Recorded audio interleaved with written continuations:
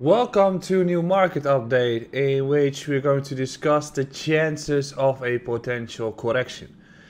Markets do not go up all the time. They do have corrective movements, and especially if you're looking at some altcoins like Avalanche, Solana, Luna, they all have been going crazy, meaning that if you buy here right now, you could be buying the temporary top, and the risks involved of buying here is just significant given the fact that a potential correction could be happening and harming your position. As you know, when everybody is looking at a certain asset, or when everybody is discussing a certain asset, like Cardano for instance, it's usually not the time to actually start looking at them. And we're going to discuss Bitcoin overall, as Bitcoin is the one asset that is correlated towards the rest of the markets. So if Bitcoin is looking ripe for a correction, and I'm going to discuss the crucial levels, then probably the rest will follow through. But before that, do not forget to subscribe and like the YouTube update, and do not forget to check out my Twitter and Instagram, where I'm also posting content on a daily basis. Let's first address a few topics that I saw earlier this morning and also yesterday. The first one was the big news of Michael Saylor yesterday, that he bought another 4k bitcoins for about 177 million for an average price of 45k, and he's currently holding 109k bitcoins. That is a lot. He's constantly buying bitcoins. Should you be doing the exact same? No. But he's probably one of the big ballers doing this, and maybe actually a short-term top signal. It's good that he's buying at 45k, but given the structure of the markets right now, we might be getting a corrective move. And sometimes I see some questions or some comments on this post that, oh, you've not bought the actual bottom. No, with the amount of liquidity that he is using to buy the actual Bitcoin, he can't buy the actual bottom.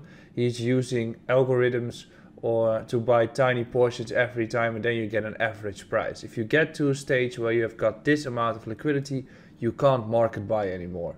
Especially if you're also like trading 200k in a small altcoin, you can't market sell because then you get a flash crash. Well, the same concept he has with the purchases of all those bitcoins for MicroStrategy. But this is news we saw yesterday. He's one of the biggest whales, so it's definitely one to watch if you want to see what he's doing. Well, I guess in the coming year he will probably just continue buying.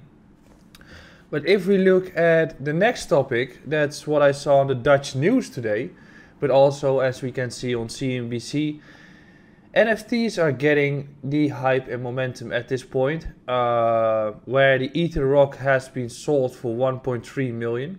I don't know which number it is, but there's like a ton of them. To me, this shouts bubble. The only thing that like NFTs are going to be massive in the coming years in overall in our lives. But the concept it's being used for right now is just to compare who has the biggest penis. So these rocks and those NFTs are just a bubble signal. And that's also why I said, and most of these stock traders also do feel the same right now, is we probably get one big run still for Bitcoin, which is called the super cycle, where everything goes to levels nobody can understand anymore. For instance, Cardano at 90 billion is already such a level. After that, we crash heavily, but we create a big bubble because of the potential future gains we can create with, or future value with crypto. And that is very comparable to the dot-com bubble. The dot-com bubble was kind of the same. Then a heavy crash, potential financial crash in general, and then the build-up of the actual adoption of crypto. That's usually what we're going to see happening, but side concept of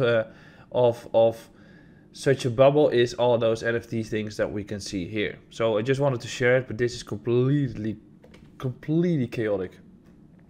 So when we're looking at Bitcoin at this stage, I just got a very clean chart. I think Bitcoin is going to construct a range here. Do we see a potential chance of retesting 38k or 40k? Yes, it's on the tables, but you have to do it level by level by level. And what we can see is that the final resistance of Bitcoin here at 51k rejected, meaning that there might be a corrective move happening at this level. And I've discussed 51k a few times, through which 51k is here currently also acting as the resistance zone, and we saw a red day yesterday.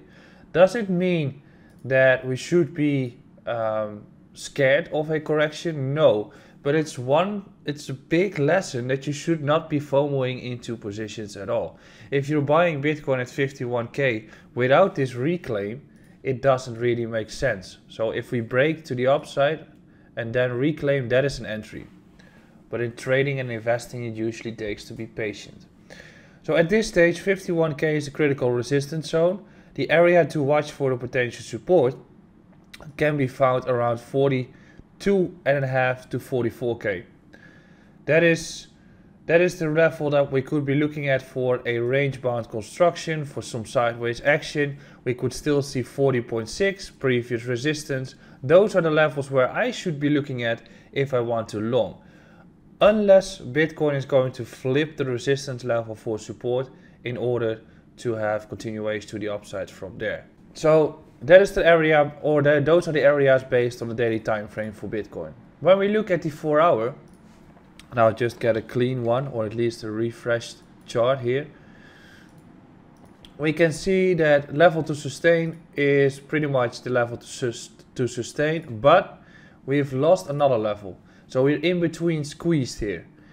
If you want to clearly have a breakthrough to the upside, we have to regain this level and then crack through this resistance. So regaining 48.6, breaking through 49.7, and then we're tapping the liquidity here. However, as you can see, we might be rejecting here, through which the chances are that we're going to drop beneath this small block and previous high. What is the next level of support? Well, that's going to be about 10% lower. It's around 44k. There's not much in between at this point. So if this level is lost, and I think the chances are significant, especially given the fact that we've got this bearish divergence here implying that we might be reversing, then I'm assuming that we're going to test 44k. And based on the structure and based on the fact how sentiment is going to shift then, there might be a bottom. But overall, you're going to look at the fact of ultra fair in the sentiment. You're going to look at multiple figures on how we bounce back up.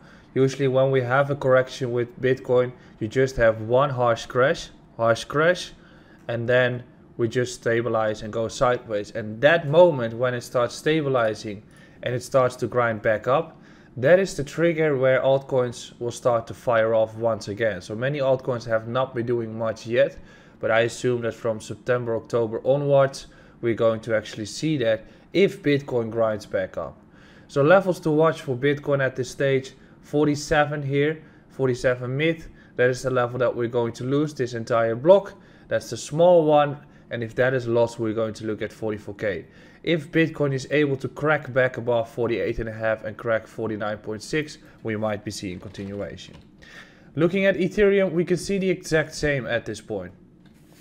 So based on the daily time frame, and we've analyzed this before, resistance is found at 34, rejection there, potential bearish divergence. If this daily candle is not showing too much strength at this point, we might be getting a correction towards 29. If 29 is not holding, then I'm still assuming 26 is the next level that I'll be looking at for potential longs at this point. Looking at Avax, of course, this is a massive move for Avax. But as you can see, this is not an entry point. You're looking at a higher low to take the entry from, and there has not been any correction at all with Avax at this point. Day trade opportunities can be found around 43.5. But if you want to look at any positions at all, I'd be looking at 30, I'd be looking at 23, and aggressive at 35.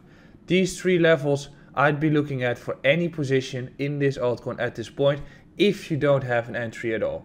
I'm not saying it can't go up even more, but based on the current price action, you should not be taking that entry. While social media is of course talking about it, I'm also talking about it because I'm pretty satisfied for the project itself.